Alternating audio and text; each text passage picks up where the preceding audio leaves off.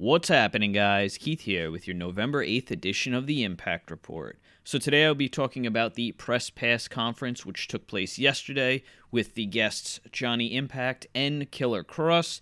Both those men will be in the Impact World title match tonight on Impact.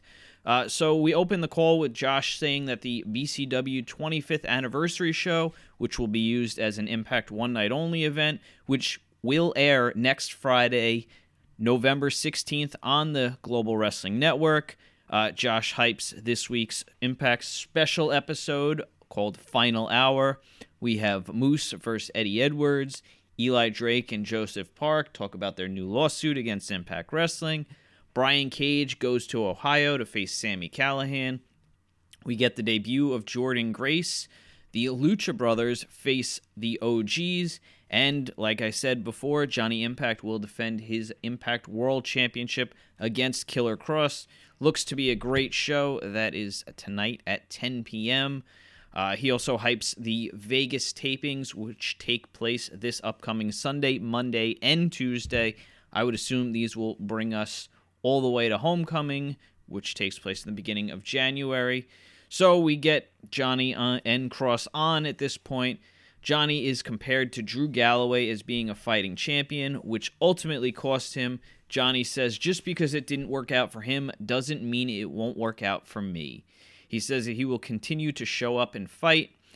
Killer Kross is asked what the title means to him. He diverts that question. He talks about how he and Johnny know each other. Kross says Johnny went to Impact and left Kross in Mexico to rot. When Kross came to Impact, Johnny pretended like he didn't know him, even though he was a referral from Johnny. Johnny tells Kross to go back to Mexico. He says he left Mexico to go to Impact because he did everything he could in AAA. Johnny says if anyone is ready for Kross in the ring, it is him. He knows the man he will be facing. Killer Kross says that Johnny Impact is like Superman. He can do things that other people can't, but in Impact, he's like Clark Kent. He needs to have his back up against the wall. His back was up against the wall in Mexico, and that's the John that Kross knew. Johnny says that he is the Impact Champion. He says that Kross has a delusional narrative and doesn't deserve the World Championship unless he can beat him tomorrow night. This whole show, or I should say the whole podcast as they call it, really did a good job showcasing this feud between the two men. They have history in Mexico, in Impact. I mean, they talk a little bit more about it once callers were able to ask questions, but this is, I don't know, something that needs to be made more public for people. I mean, it's obviously available through their Facebook and their YouTube page, but it generally only gets about 10,000 views, and I don't know, it's something they really need to build on because, again, when they have a big title match like this, they really used this platform to build that and tell a story, but unfortunately not that many people will be able to view this, which is kind of why I did this show. I understand that people don't have an hour to sit down and listen to everything, so that's why I break it down in 10 minutes or so everybody can get what they needed from the call in a timely manner. All right, so now we moved on to questions that were asked by the callers. Kross is asked if he had an insurance policy for his match. Kross says he doesn't need any insurance, and he tells Johnny to bring a neck brace. Johnny says he wouldn't be surprised if anybody shows up for Killer Kross. Johnny is asked what's left for Johnny Impact in the wrestling business since he's accomplished so much. He says he is always wanting to elevate his game personally, and he wants to keep that Impact World Championship.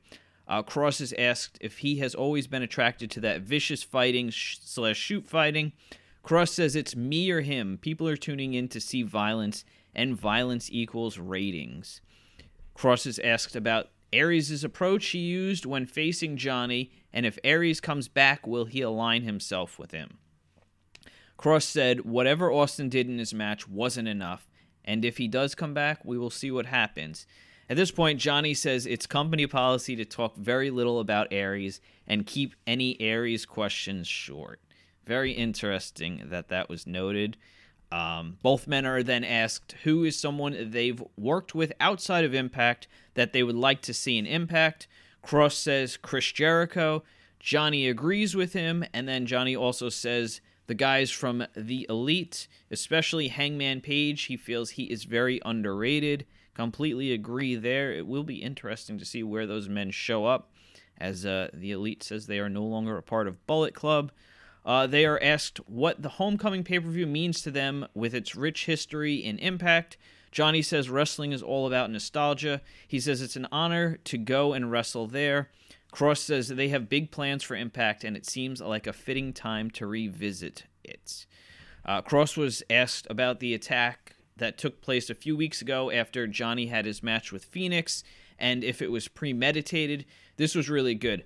Kross says, to be completely frank with you, John zigged where he should have zagged. I was honestly going to get a cup of coffee. I happened to see him there. He had an excellent match with Phoenix. In my opinion, probably the match of the year. I decided to wrap a cable cord around his head. That's really all there is to it. And then at this point, Kross kind of talked about the personal history between both men. He says he had it coming. He's had it coming for a long time. In terms of our history, John and his wife now, Taya, were in Mexico crushing the competition, taking over the industry. Typically, he always does that wherever he goes. This guy had nuclear heat. Kross continued to say that Johnny and Taya called him to watch their back in Mexico, and he obliged. He would then show something almost resembling emotion when he admitted he thought the two were friends. I thought there was something a little bit more than just professionalism there, Kross said. Maybe I thought John and I were friends. Johnny responds by saying, my version isn't even that different. The things Kross just said about Mexico are true. We trained down there. I didn't have anybody to turn to. I was down there with my wife, Taya. Kross, Taya, and I all had each other's backs. I did think we were friends, and the one thing that confuses me is Killer Kross has always been undefeated since coming to Impact. He's never been pinned. 2 weeks ago, I make this statement about how I'm going to be a fighting champion. I'm going to give title shots to anyone I think deserves them. Somebody who is undefeated and unbeaten deserves a title shot. If you wanted a title shot, bro, you could have just asked me. I took that little bit of from the call that was posted actually on SE Scoops. I think they were the ones that asked the question. Johnny is asked if he could cast Killer Kross in one of his movies, what would be the perfect role for him? Johnny says there's a book called The Demon. It's about a guy who does everything right, but as the stories go, things aren't enough. To which he ultimately ends himself because nothing is enough. At this point, Kross tells Johnny that he's pissing him off, which he did numerous times throughout the call. Kross is asked where all the malice comes from. He says that he has no malice toward John. They once had common ground, but that is now dead. Johnny is asked about defending his title in Alaska next year, and if there is anywhere else he would like to defend it. He says he is excited about going to Alaska as he has never been there before. He says he would like to defend it in Monaco and Patagonia, amongst other foreign lands. Kross is asked about his previous monikers, and he says that the people see him as Killer Kross, but he didn't give that name to himself.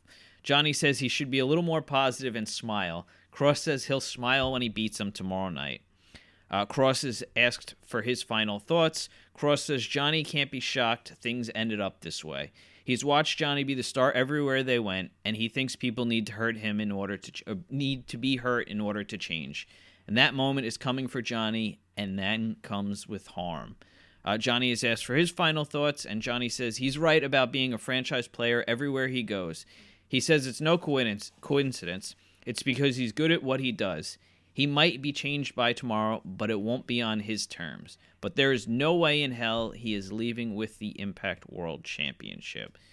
So yeah, like I said, this was a really good call. It really built the story between Killer Kross and Johnny Impact. I just wish more people were able to hear it. It would probably make people a little more invested in it.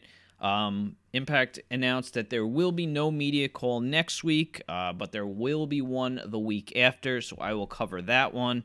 I will actually have my Impact review up tomorrow. I actually got the day off, so that will be good. So yeah, I hope you guys enjoyed my video. Please let me know what you thought in the comments section below. And until next time, don't forget to like, share, and subscribe. Thanks, guys. Bye. Did you like that video? If so, click here to check out more great content. Thank you for supporting the Clock Cleaners Podcast.